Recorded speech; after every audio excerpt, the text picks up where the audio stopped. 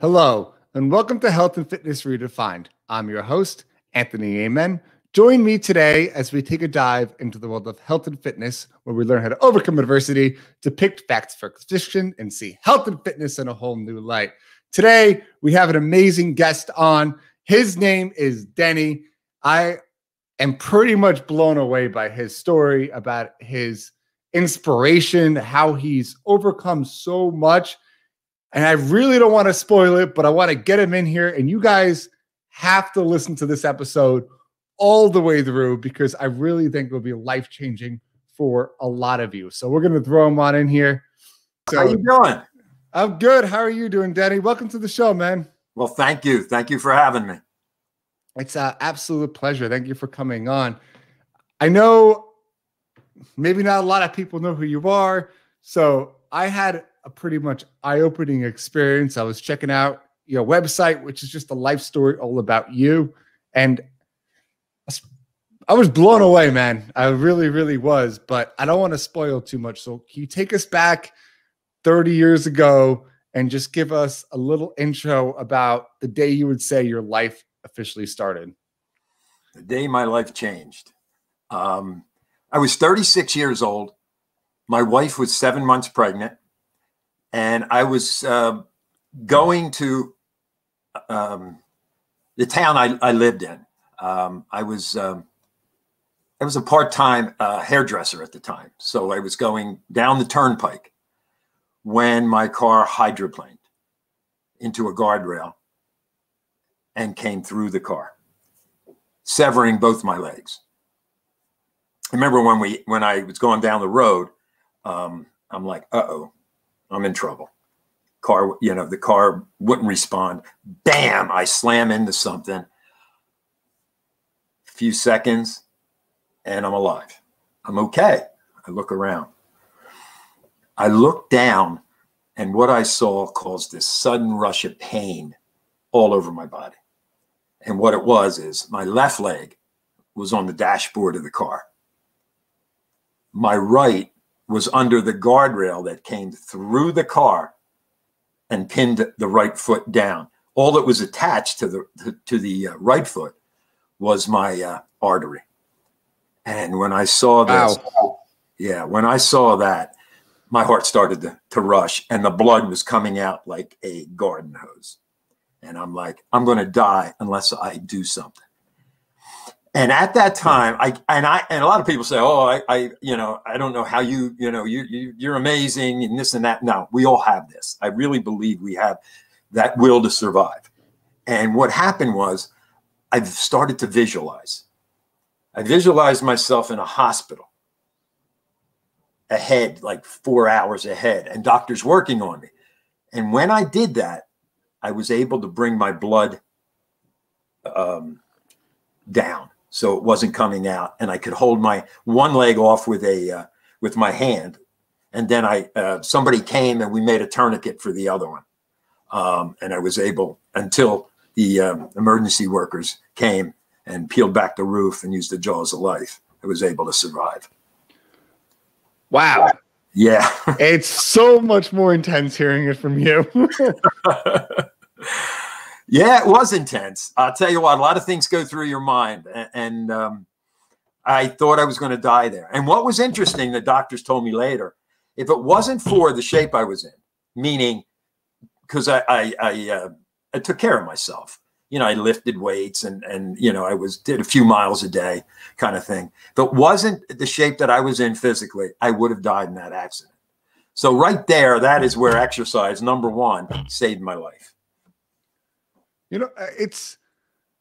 I hear survivor stories like that so many times. And it's like the epitome of it, where if you didn't take care of yourself, you didn't diet, you didn't exercise, you wouldn't have been here. Like if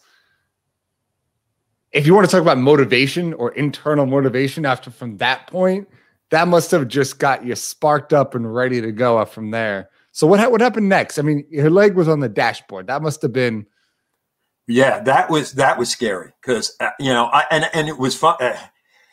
there were actually 4 young college kids. I'm going to say college kids. I think they were around that age that came over to the car to help me.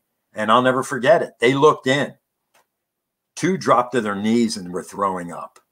When I saw that, I'm like, I'm in trouble. I'm in trouble. The one guy, I said, can you take your shirt off? We got to get a tourniquet on this. And we stopped the bleeding. But it was scary there for a while. And it started to get comfortable, like almost like I was in this soft cloud. When that started to happen, that's when I really started to think, I'm going to go pass out and die, because it started to get, comfortable. And that scared me. Then the workers came and peeled back the roof and helicoptered me to the closest hospital that was a trauma center. Wow. I mean, I could imagine from that point, from the car accident being helicoptered out to the hospital, everything's just a blur. Well, no, I was awake. You were awake the whole time? Oh, yeah. That's the thing. Wait till I tell you this. They shot me with 2 syringes of morphine. It didn't do a thing. When I got in the helicopter, the vibration of the helicopter was, because all my nerves were out. Oh my gosh. If I could say I was 1 centimeter to passing out from pain, that was the most pain I've ever felt. That stayed with me for a while. But they got the helicopter down, they rushed me in, and they operated on me immediately. They put my legs back and they put me in external fixators, which attaches both of them. So they put both back together. Ended up with an infection on my left leg that we fought for 6 months. And I eventually said to them, take it. I want to move on. Because they were running a 3M, I think it was, the company, was running a commercial back at that time. It was a guy, he goes to the basketball court, like in his neighborhood, and he straps on these 2 legs, and then he plays basketball. And these weren't the high-tech ones that they have now. These were the ones who use straps, and he's shooting baskets and he's playing basketball. And I'm like, I can do that. If that's what they have out there, I can do that. So I begged the doctors to take the leg. And I eventually got my way. But they did say that I probably would never walk again without the use of some kind of apparatus. And I said to them, you want to bet? And as soon as they said that, I told my father, he was there. I said, Dad, bring in my weights. I start my rehab tomorrow when you bring them back. And that's what I did. I used to bring the bed all the way back, and I would just do crunches. I would lift weights, whatever I could to get back there. And visualization was the other thing that I learned out there on the road. I would visualize myself going back to work. The brain is such myself walking the building. Thing. Yeah, the mind is powerful. But we all have this ability. We all have it. We all have it. We all want to survive. Just the fact that at that point, like, you're in the hospital for 6 months. Like, that's not a short amount of time. Well, no, I wasn't. I was in for 3.5 in and out. 3.5 in and out. Okay. Operation, had to go in for a few days. A lot of it was debriding. The one that I was in, I ended up another month in. They wanted to take a muscle flap either from my latissimus dorsi or from my abdomen. And it's called flap surgery, where they would put, because down in my leg, all the soft tissue was gone. So there was no way to bring blood to kill the infection. So they brought down, I opt for my abdomen. You could literally put your hand on the one side and almost, through my stomach, lower stomach. And they did that surgery. And during that surgery, my son was born in the other end of the hospital. What? Yeah, it was kind of wild. That was what? Wild. Yeah. Same that'll hospital? all be in the book because it's a pretty good story. So that'll all be in the book. But it was, my wife got, they wheeled her in at 6 a.m. I'm like, what are you doing here? Because I was going into my operation. She goes, I'm having a baby. Well, I knew she was having a baby, but, I wasn't able to be there, but they brought him to me when I came out of recovery, which was pretty awesome. What? Yeah. That's insane. The same day. Yeah. The same day. It was a 13-hour operation to try to save this left leg, which failed 8 days later. They had to go back in, clean it out, and then we're fighting this infection. I was in the hospital so long that the doctors prescribed me, because I asked for it. I said, Doc, because I'm Italian, I like wine, I like beer. I said, can I have a glass of wine with dinner? And they did. They prescribed me. My parents brought a bottle of wine in, and they would pour me a glass of wine at night. That's how long I was in there. Wow. I mean, at this point, they're like, this guy's gone through so much. Yeah. I'll get him a glass of wine. It's okay. Yeah. Yeah. Well, they didn't know. They didn't know what to do. And it's like, eventually I'm like, take it. And he goes, well, you're not going to have your leg. I might not have my leg, but I'll be able to do things. And people were calling me up. I had one guy, he was a policeman in a local town, and he knew, offended the families, and he lost his leg. No, he kept his leg. Same type of thing, the infection. He kept his leg. And I said to him, I said, what do you do all day? He goes, well, if I'm having a good day, I'll go over to the park. And I said, can you walk? He goes, I need to use a, what do you call it? One of those walkers. He needs to use a walker. I said, what if it's a bad day? He goes, I just sit in the house and look out the window. I said, well, I don't want that. That leg oozes because the infection is all, it's always there. Yeah. It's always oozing if they can't get it. So I said, take it. And, it was 2.5 years from that point that I ran a 5K in my hometown. Came in dead last. But you did it. I mean, I finished it. And that's the key. It's not about, it's about getting in the race and finishing it. Doesn't matter where you end up. I want to talk about a little bit, because this is probably the most interesting phenomenon to me. And I know it's something you wrote about and experienced, and I don't think a lot of people fully understand it, but phantom pain, which is no one talks about. I feel like it's just kind of like, what are you talking about? Either your leg's not there, how can it hurt? But that, I've heard, is probably the most painful and mind-screwing thing that you can have, because your body still thinks it's there. Yes. So it's just sending rapid pain signals to your brain, because it still thinks your leg's there, but it's not getting a response back. So it's saying, help, help, help, I'm in pain, I'm in pain, not realizing it's not there anymore. Right. Can you talk about... Yeah, right now I'm wiggling my toes on the foot that I do not have, but it's kind of cool. I'm wiggling my toes. I have no pain, not now. But yeah, phantom pain is one of the most horrible pains. It's like this. The best way that I can describe it, and anyone that's had it, I think, will agree. It's like being electrocuted every 5 to 8 seconds. And what I mean by that, what makes it worse is that it's going to happen again, and you brace yourself. It's like, ah! And then all of a sudden it starts again, and it shoots up from the bottom of my stump straight to my brain. And I've had those pains every day. They put me on painkillers, oxycodone. I would take those. They never totally got rid of them, but it did, mask it, downed it a little bit, but they were always there. And when a storm was coming, barometric pressure was changing. I know, there's no scientific proof, they say. Oh, there is. There has to be. Absolutely. Because a storm would be coming like 2 days ahead. I'd have these pains sometimes for 3 days. And I mean constant. And then all I did was eat these opioids like candy. There were times where I thought my heart stopped. It was horrible. Wow. But, it was like, you're in pain. You're in pain. You need to take them. I did that for 28 years, and it's cost me quite a bit. It's cost me all my teeth. I'm actually going through it now, replacing all my teeth.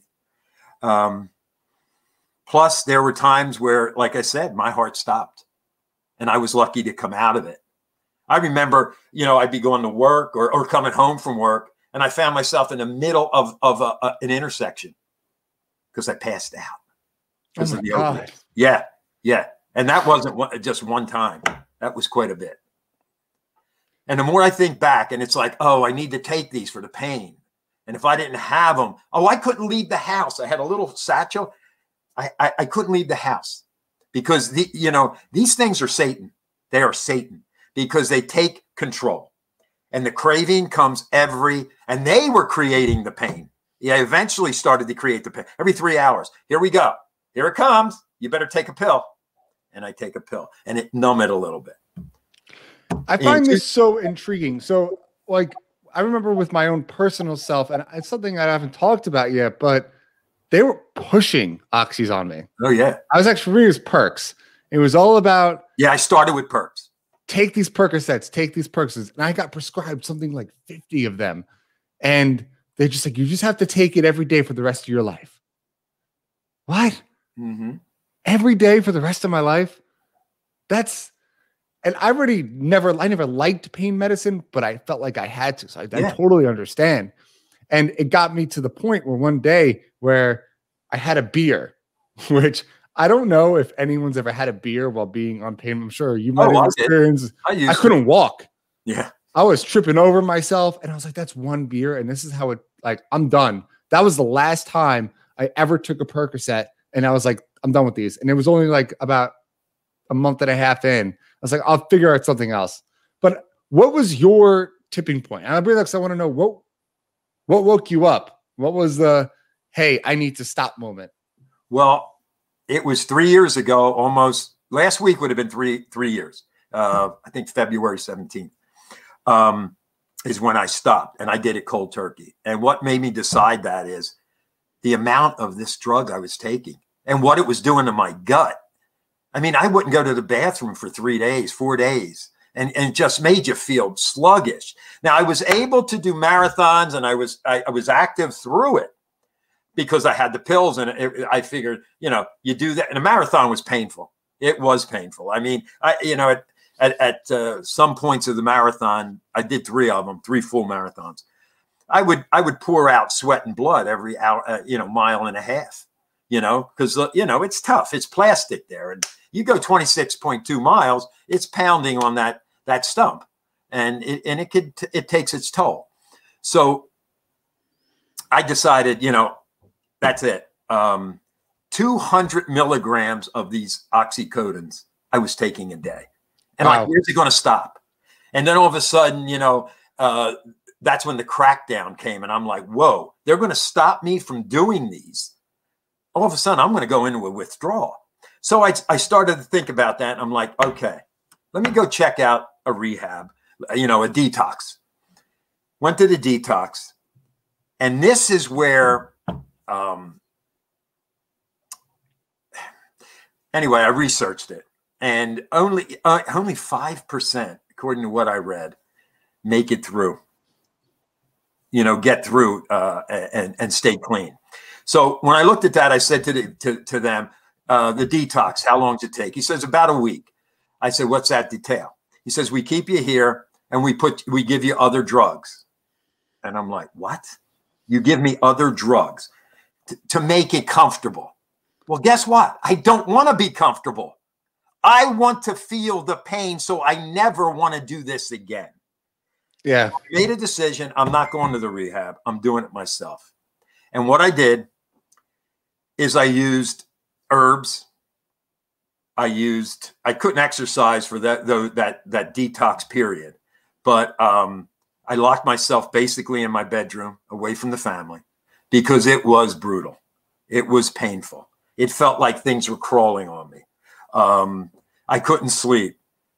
It took me months before I could sit down to go to the bathroom when I pee because it would run out of me.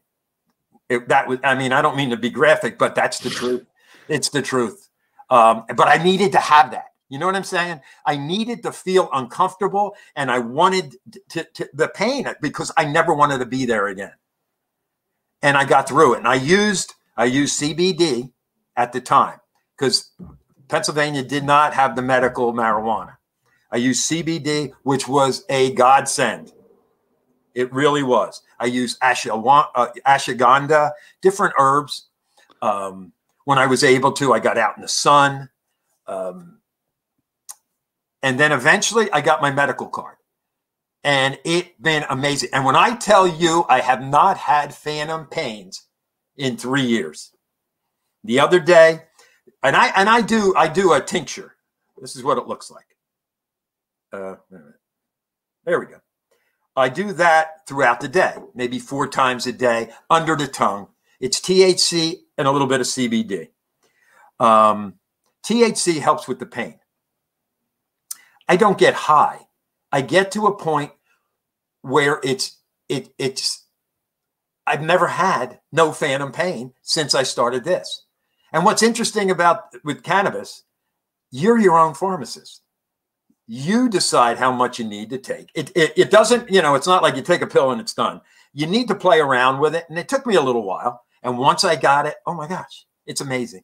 It's just absolutely amazing.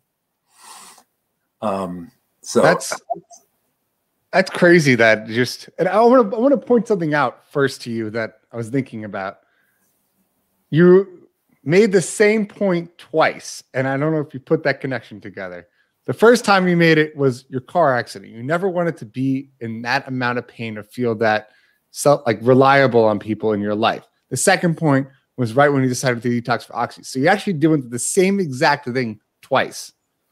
And I think that's what that trigger was for oxys, why you didn't want to do it the detox way, because you already knew what it felt like to be in immense pain. You already knew what it felt like to be at square zero. And that motivation from that car accident that really helped push you to exercise. If you didn't have that kind of pain, it was just easy.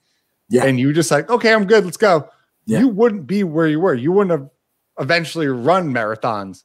Right. So you knew you had to do that for the oxys to get through because you knew that formula worked. Yeah. Yeah. And I think that's this should be something that people need to understand. We get complacent in our society where people don't want to experience pain. We do all that we can to block out physical and mental pain. We take all these pills. We distract our brains from doing certain things because we don't want to feel disappointment. We don't want to get depressed. We don't want to feel, but we need to. Actually, that's biologically, that's how we survive as a species. Yes. Because pain teaches us, hey, don't do that. And then sadness and depression helps us realize, oh, we need to start doing better to make ourselves feel better.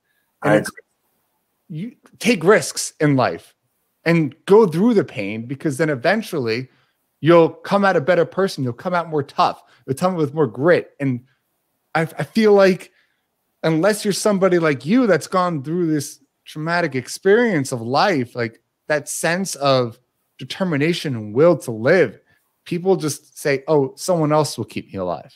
Yeah. And the responsibility of it has disappeared. Right. The other day, I'm watching the news and, about the pandemic, and there's a woman sitting there in line to get the vaccination. And she's like, oh, I got to get this vaccination. I want to survive. I want to live. She's about 200 pounds overweight. I'm looking at this saying to myself, honey, you're killing yourself now. Get up, move, get that weight off you. Be responsible for your health.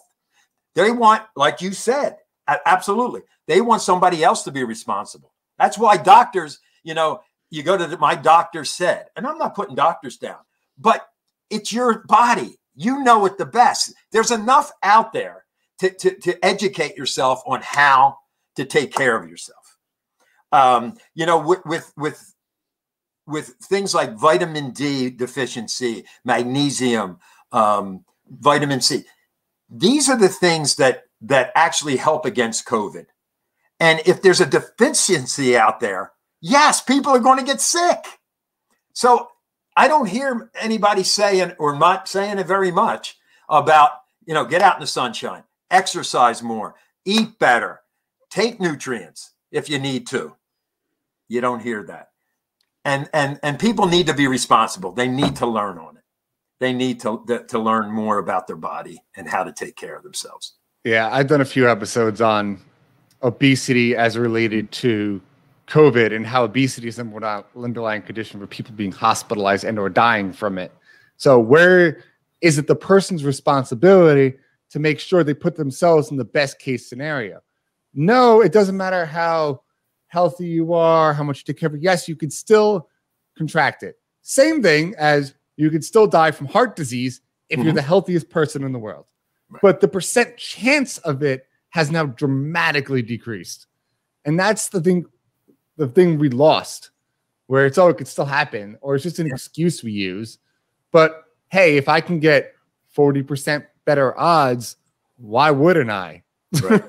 And that's just the number I picked, but like, it's a good example of take responsibility, take care of yourself first, and then use medicine we have available to us as that supplement to your life if something happens, because you already excreted all options.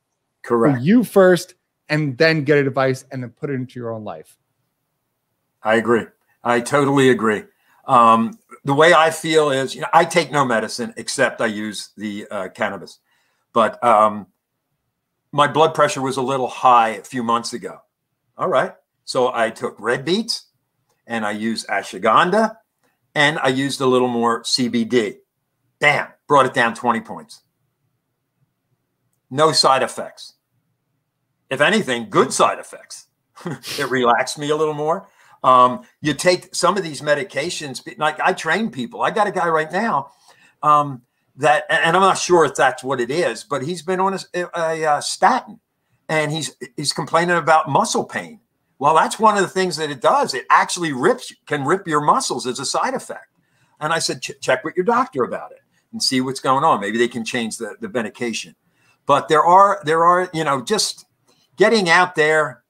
You don't have to kill it in the gym. Just get out there and walk, get some sun, and try to eat better. It makes a world of difference. I definitely agree. And I just kind of want to jump. I know we're going to go back in time a little bit, but we didn't really get a chance to kind of just talk about it briefly. After your car accident, we know you started running. Talk to us just like a real brief summary of your first 5K and then why you decided how you ran a marathon. And you didn't even mention the best part, which you told me pre-show. I'm not even going to say it. So talk about that as well. And just give us a little brief summary between that period for us. Well, when I started, when they told me I wouldn't walk again, I started my own rehab. Literally did had a little gym in my house. And about 2.5 years, I was able to do a 5K in my hometown, Conshohocken. And it's a hilly town. And it was, my wife did it with our son, and she did it with a stroller. The whole town came out. And when I crossed the finish line, it was awesome because there wasn't a dry eyes, including my own, when I crossed. I was able to finish, but I finished dead last. But I learned something that day. It's not about where you finish. It's about getting in the race. It's not, you don't have to be number one. If you're that good, then you go. That's what you're an elite athlete, and then that's what you do. But just to be in there, feeling that emotion, that I've come a long way. And one of the things when I would run, especially the marathons, training for a marathon was tough because it would wear me down, my stump. So I couldn't go as long as I wanted to. So the most miles I would train, the most miles I got up to was 16. I still had 10 miles that when I went out there. But one of the things that motivated me is the hospital bed. I would visualize the hospital bed. And again, I'm getting chills right now. I didn't want to be there. I didn't want to be there again. So again, I use the experience of what has happened, and I don't want to be there again. So I'm out there, and that's what got me through it. And then they let me. I did my first marathon was the Rock and Roll Marathon in San Diego. Awesome. 2000. I also did Pittsburgh, 2000, and the New York Marathon. Wow. Yeah, in 2001.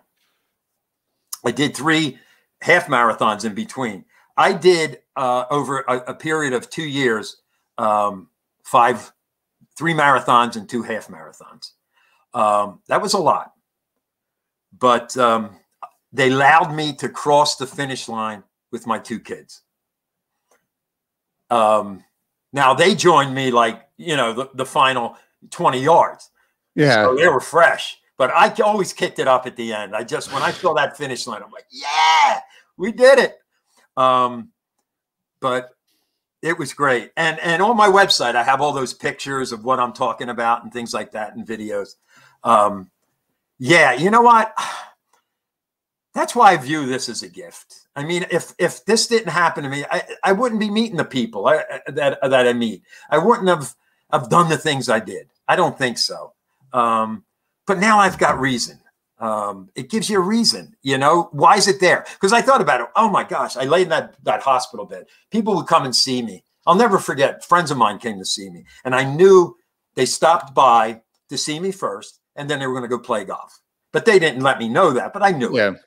And when they left, I bawled my eyes out. I did. I'm like, oh my God, am I ever going to be able to do that again? And then I thought about it, and it's, dude, you got something here. You're going to use it or you're going to waste it. And I hope I'm using it. And now with the opioid issue, I really want to help people because it is a pandemic in itself. So I want to thank you again for having me on here. Man, it's awesome. You still didn't mention that you got to carry the Olympic torch twice. Oh, okay. All right. Yes. That's the thing. I was fortunate. I was on national TV shows. I got into Muscle and Fitness and Men's Fitness, all those magazines, because back then, that's when I was doing the marathons. What was that? 20 years ago. There weren't many amputees. So when I showed up, I got a lot of press. Nowadays, with the equipment out there and people, there's a lot of amputees, and that's great. I wanted to try an Ironman. Now I've done 2 triathlons. You haven't mentioned that either. What's that? Holding out on us, Denny. I forgot. But no, the first one I did alone. It was an Olympic marathon or triathlon in Philadelphia. And the second one was pretty cool, 2006. It was a relay, and all 3 of us were amputees. And I have a video of that on the website, on my website. Wow. Yeah, it was really cool. But yeah, I mean, I've got to be able to do these things and use this to help others. That's why it's a gift. You know what I'm saying? It's beautiful. We are fortunate. We are very fortunate. I totally agree. And where can people find you?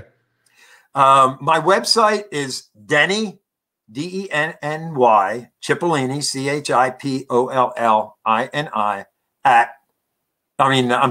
.com. That's my website. You can get to my Facebook that way. I'm going to get a Instagram. I'm all new at this, but I'm working on it. So you can get there. You can pretty much see my life story and what I'm about, and you can contact me there if you want to too. It's very intriguing, and just pure curiosity. Last 2 points is 1. What's happening with future Denny? What's coming on? I feel like you got way more in your life that you have to give. I just get that feeling from you. So I want to know where the future's headed for you. And then 2, just last point, inspiration and advice, kind of wrap everything up for everyone as take-home message. Okay. Yeah, I'm fired up again. Doing these podcasts and it's got me going again. So what's in store? Maybe another run. I don't know, a marathon, maybe a half. We'll see. But right now I'm speed walking. It's not as hard on the body, but we'll see. I don't know. I'm not sure. It takes a lot of time to train, but I definitely speed walk. I do 7 to 8 miles if it's a real nice day, at least 5 on the cold days. But I got a book coming out. We're working on it now. We're looking for a publisher, but this will tell the whole story from my birth, which is very interesting. I didn't talk about that today, but yeah, the book, it's very interesting. So I got that coming out, and I got a few other things. I want to shoot a commercial that I have an idea on, and that'll be in the future. Not sure what we're going to do yet, but yeah, I'd like to maybe raise some money for opioid treatment and addiction, that kind of thing. And I was hoping maybe some of the money from the book would go towards that.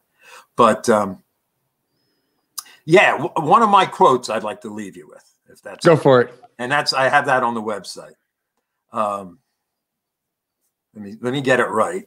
It's the road of life has many turns, but that's what makes us better drivers. And it's true. Like we talked, like you were saying, it's those adversities, that's the pain that makes it, you're going down the road and there's a turn that comes up and you may slide off. You wipe yourself off, get yourself back together and get back on. And you learn from that. You maybe took that turn too fast. Slow it down. And life's like that. Another one I want to leave you with, and these are mine. The finish line is just another start of another race. I love that. Another race. And it really is, because, a lot of us, we accomplish something and we stop there. No. You keep going. Keep going. You got this goal and you set out to reach that goal. But, if you don't reach that goal, that's okay. But as long as you're moving forward, you might have to break off and change the route, but that's okay. As long as you're moving forward. So I'm sorry. I keep talking. No, it's awesome.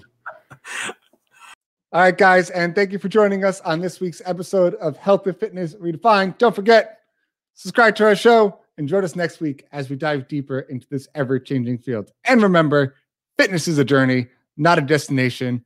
Until next time.